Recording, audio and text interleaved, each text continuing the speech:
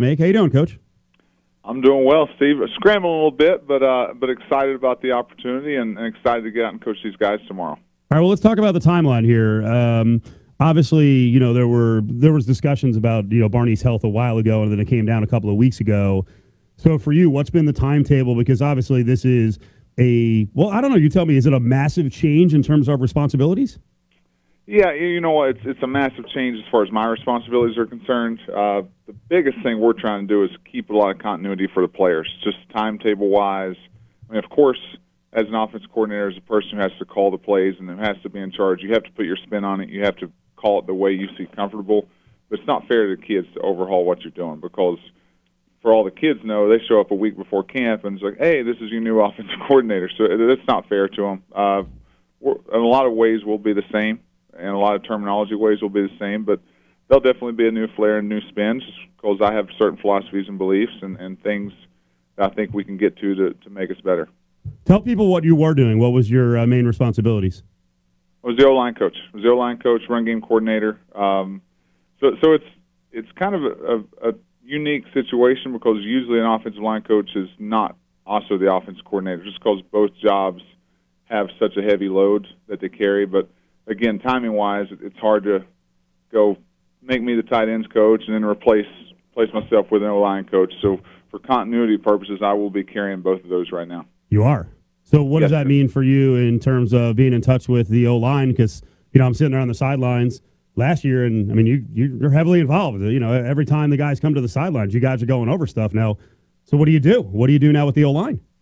Well, I mean, I was very fortunate when I was a younger coach that I worked for Coach Bobby Bowden as a graduate assistant, and he was a guy that allowed his coaches to coach. And, I mean, the way I look at our situation offensively is I'm still equal to all the other offensive coaches. So I've got to allow those guys to do their jobs. I've got to allow Ron Odell to coach Armani Rogers. I've got to allow Cedric Cormier to coach the wide receivers, and I've got to give myself as the offensive line coach. So I've got to – I mean, yes, I will be taking away some, and yes, there will be more discussions as far as what we get to, but I'm also giving our offense a disservice if I don't continue to coach those guys like they deserve to be coached. Talking to UNLV offensive coordinator Garin Justice, and Coach, you mentioned Bobby Bowden.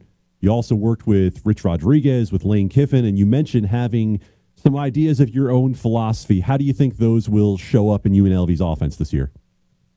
People are going to have to just wait and see that.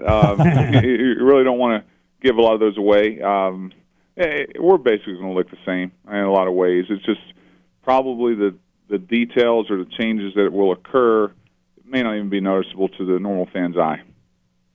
So your own experience as an offensive lineman, and you just talked about it was one of the questions I had teed up to ask you. You're an All-American lineman at West Virginia. You've seen this game played at a high level, but you just said an offensive line coach is generally not the offensive coordinator. Beyond the load, what do you think that means in terms of philosophy, bringing the philosophy of an offensive line coach to the offensive coordinator position?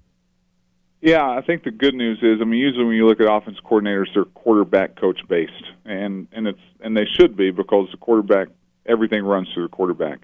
But if you're looking beyond that, the next most important position as far as hierarchy would probably be your offensive line and your offensive line coach. So the good news that we have is my mind or my brain is wired to think about 5 of the people on the offense. So I think in a lot of ways we can simplify some things to allow the 5 most guys who have to work together to be more on the same page and really coach the lowest common denominator as far as that. So that's kind of my main thought and my main approach going into this.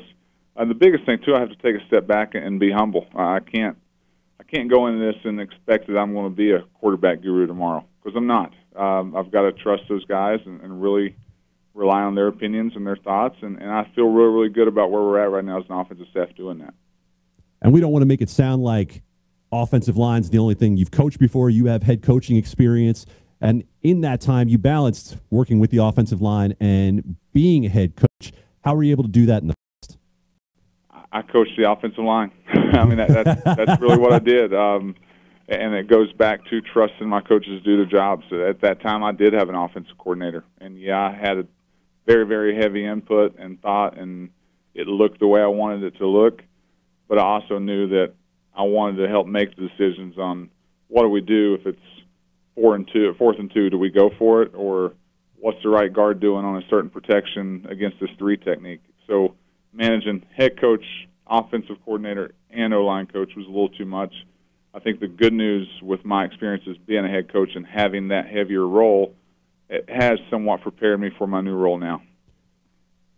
Speaking with Garin Justice, the UNLV offensive coordinator here on Cofield and Company. Of course, you're stepping in for Barney Cotton, who's had a heck of a lot of success over the last few years, especially in the running game with the UNLV offense. What have you taken from him, and how much are you still in contact with him now? Yeah, I mean, we're all as a staff still in contact with him. I mean, he's very, very much a part of what's going on here. He's very, very, very much has his fingerprints all over this program, and that goes from the whole program, not just the offense.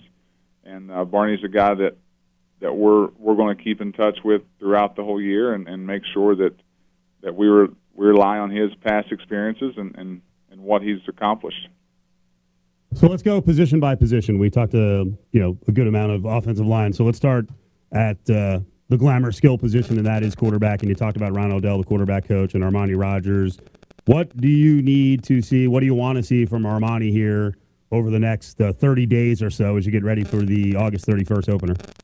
Yeah, the biggest thing we've got to do systematically is we've got to find ways to keep him healthy. I mean, if you look back the last 2 seasons, last year I was part of the program, the year before that I was not here, but a common denominator, a common thread amongst UNLV was if Armani Rogers is healthy all 12 games, it greatly increases their chances of making a bowl game. So I think first and foremost we have to keep the big picture of keeping a great player like Armani upright, healthy, doing some things to protect him. Yes, Armani's going to run. Yes, Armani's going to do those things, but he's also got to be smart as far as his approach, and we've got to be smart as coaches as far as our approach of protecting him and making sure that we can keep him healthy for all 12 games.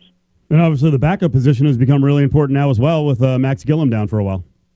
Yeah, it has, and the good thing, we feel like we were really deep in that room, and Kenyon Oblad's a guy that when you look at it, Max, I mean, the unfortunate thing about last year was with Armani going down was Max got to play a lot of football, and he's an older guy that has a lot of reps under his belt. So I'm an optimist to the extreme. I'm kind of looking at this thing and saying, well, Kenyon was a guy who was juggling. Was he a 2? Was he a 3? Him and Max were kind of splitting those reps. He's probably not getting developed quite the way we want to develop him. Well, now with Max out of the picture, that really opens up the door to really see what Kenyon can do. And I know Kenyon's skill set is really, really fun to watch, from his quick release, from his accuracy, the way he can throw the ball. I mean, he had a very, very successful high school career, and I think he will eventually be the guy here and have a very good career. If Max is out the first 3 games, do you have to coordinate the offense differently with a less experienced backup in there? Yeah, I think both guys. I mean, really, Max's game was different than Armani's. I think Kenyon's game is different than all 3 guys are a little unique as far as what they can do. Max is more of a cerebral, heady, quick release, good decision maker. Kenyon can really throw the ball down the field, and Armani's your true dual threat guy. So I think going into any game, you have to have in mind what your strengths and weaknesses are, not just at the quarterback position, but that's throughout. Yeah, and what I meant specifically was with Armani, did you have to worry about protecting Armani more on those first 3 games? Oh, 100%. 100%. We have to look out for him, and that's the whole year, because and Kenyon and Max would tell you, I mean, firsthand, Armani's a workhorse in a lot of ways, and a lot of taking care of him is just coaching him on how to take care of himself. It's Garin Justice, new offensive coordinator, moving over from the offensive line, although going to still be working with the offensive line, the OC for UNLV. So Armani takes off. I mean, he's a scary weapon for the defense to stop. But I would think that one of the things you'd love to avoid is having Armani have to go on, 3rd and 2, 4th and 1, those short yardage situations. I'm guessing that you guys believe you have some candidates in the running back core to handle the short yardage stuff and the banging and bruising inside, but that's to be seen, right? It is to be seen. Other than Charles Williams, has proven that he can string together some carries and do some stuff. But other than that, it's really an unproven room. And I think after Chuck, you're looking at Chad Magyar, who had an excellent spring. We have a junior college transfer, Darren Williams, who's coming in, who's a guy that we're expecting a lot of high things from. So I think those three guys, when you're talking running back room, those would be the three that probably are going to get the bulk of the workload. The thing about Magyar is a guy that we view as a true mismatch guy. He's a guy that could play some fullback, could play a little wing type H-back tight end. He could be your every down tailback. So he's a guy that you're looking at scheme and being multiple and really giving defenses fits as far as personnel grouping. He's a guy that we really need to develop mentally just because we're going to ask a lot from him. Who are targeting right now? Who are your main guys at wide receiver, and especially with the fact that Presley went down with a torn ACL? Yeah, I think it starts with Darren Woods. He's the most experienced guy in the room.